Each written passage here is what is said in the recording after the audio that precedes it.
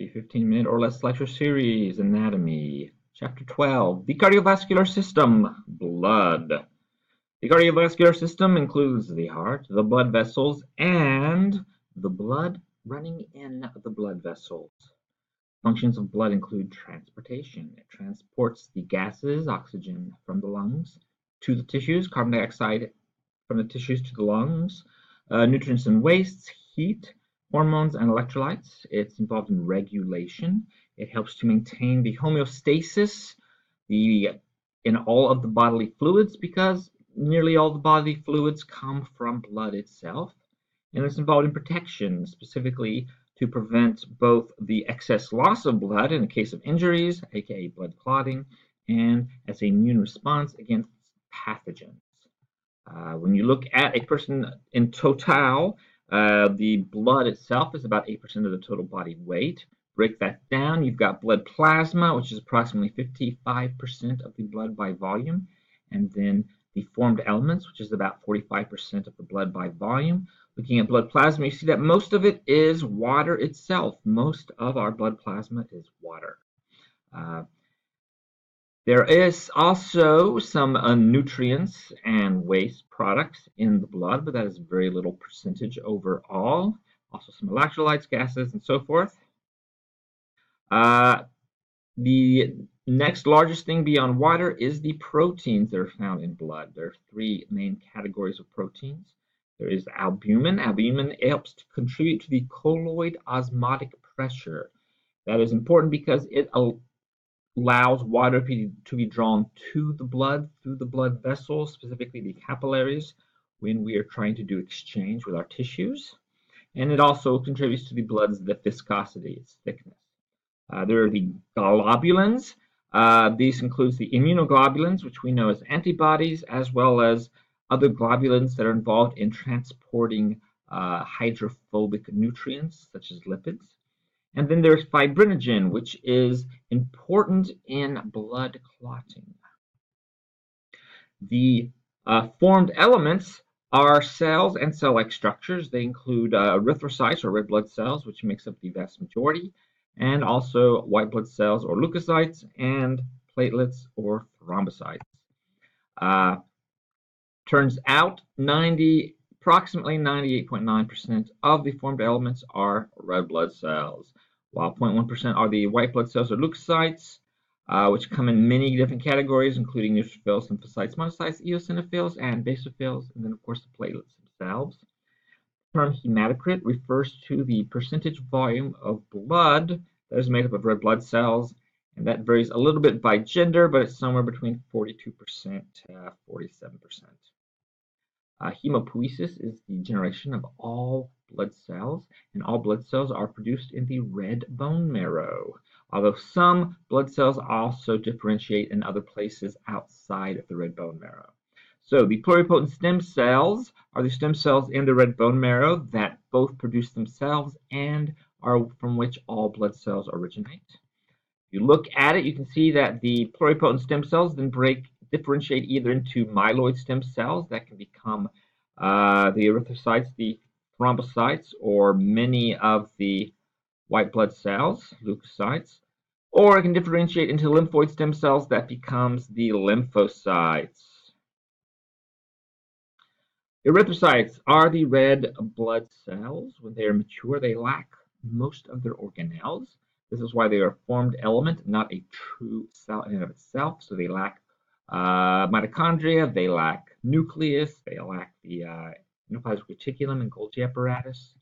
Instead, they are basically big bags of hemoglobin. Hemoglobin is a protein that can bind to oxygen. However, to bind to oxygen, hemoglobin needs the iron as a component of the protein. As you can see here, each hemoglobin is made up of 4 different strands, each with its own iron atom, and each can bind its own oxygen molecule.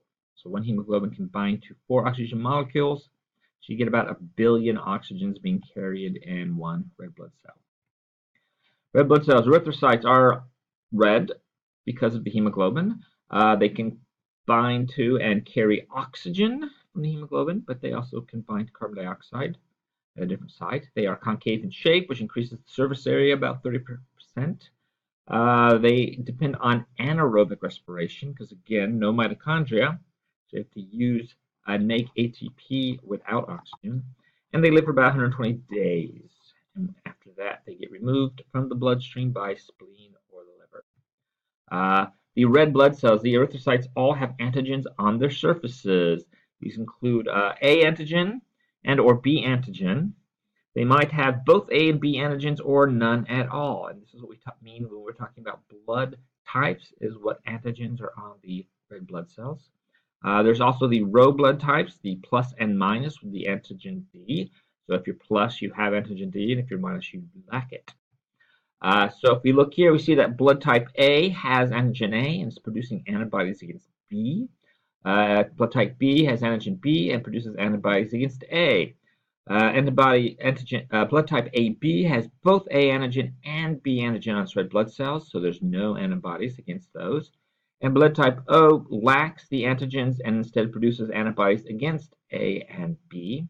This is why if you give someone blood that has the antigens that they do not possess on their own blood cells, that there will be a reaction that can be very dangerous. You got to be careful with blood transfusions.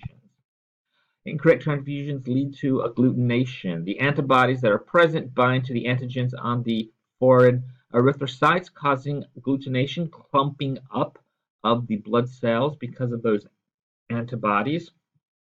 These clumps can then block blood vessels, leading to strokes, heart attack, and even death. Again, the row blood types, if you're positive, you have the Rh antigen, or the antigen, and if you're negative, you lack the antigen and therefore have antibodies against Rh. So again, plus and minus can also be relevant when you're doing blood transfusions. Disorders, anemia. Anemia is a reduced oxygen carrying capacity, often caused by too few red blood cells. However, it could also be caused from not enough iron in the diet, therefore the hemoglobin would not be properly active. Lead to such symptoms as yellowing of the eyes, paleness of the skin, shortness of breath, weakness, rapid heart rate, dizziness, low blood pressure, all the way up to heart attack, fainting, and of course death.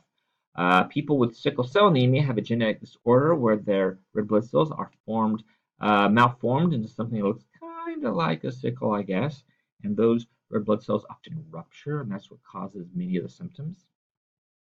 Leukocytes, or white blood cells, can be broken down into granular leukocytes and agranular leukocytes. The granular leukocytes include eosinophil, basophil, and neutrophil, and these leukocytes, you can see little granules in their cytoplasm under a light microscope. With agranular leukocytes, lymphocytes, and monocytes, you do not see those granules under a light microscope. And note, the white blood cells are basically translucent under a light microscope, so the reason why they look all these colors is because stains have been used to dye them. Basophils, round, variable size. They have these large blue-purple granules that can even block so you can't see the nucleus, which is often too low. It's larger than the erythrocytes. Normally, function is to release enzymes to intensify inflammation, but also involved in hypersensitivity reactions, aka allergic reactions.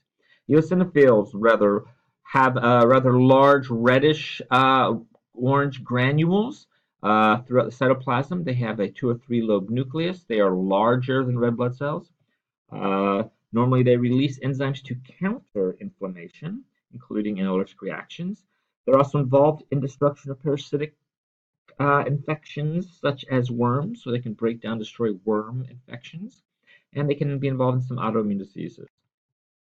Neutrophils have pale lilac-colored granules scattered all throughout their cytoplasm. Their nucleus is often 2 to 4 lobes, larger than red blood cells. They function in general phagocytosis, so they will ingest bacteria and dead matter. They are active in the blood and in various tissues, so they can leave the bloodstream. And they are, when they engulf pathogens, they often destroy it with enzymes from their lysozymes, or with strong oxidants in their lysozymes, or with defensins, which are little proteins that poke holes into the microbes. Monocytes have a blue-grayish foamy cytoplasm. They have a large nucleus, often kidney-shaped or horseshoe-shaped, larger than red blood cells. They are inactive in blood, but when they enter tissues, they differentiate into macrophages, which are then able to phagocytize microbes and cellular debris. Lymphocytes. Lymphocytes are about the same size as red blood cells. They have an extremely large nucleus, and their cytoplasm is sort of sky blue gray. There are different types of leukocytes, lymphocytes, but you can't tell the difference under a light microscope. They're important for specific immune response. B cells can differentiate into plasma cells and produce antibodies. T cells can control the immune response and even attack specific infected body cells. The T cells mature in the thymus. That's where they get the T from in T cells. And natural killer cells destroy any sort of abnormal body cells. Leukemia is a cancer of the red bone marrow, causing it to produce non-functional white blood cells. Not only does this lead to too many non-functioning white blood cells, but it also prevents the production of other blood cells like erythrocytes. So it causes quite a few problems and eventually leads to death unless untreated. One treatment is to destroy the red bone marrow of some of leukemia and then replace it with a healthy red bone marrow from a donor, and therefore allowing that new red bone marrow to produce all the blood cells for the recipient. Thrombocytes. Thrombocytes actually end up as large megakaryocytes that release little bitty blobs that are the thrombocytes, the platelets. The thrombocytes are little bitty cells, blebbed off. They have no real organelles, sort of disc shape. They release chemicals that help to promote blood clotting. So they initiate the clot process by causing fibrinogen to become fibrin, the active protein in forming blood clots. They also can group up together themselves, attached to the ends of damaged blood vessels, and block the flow from those blood vessels, but that's only good for small blood vessels. And that is it for this lecture.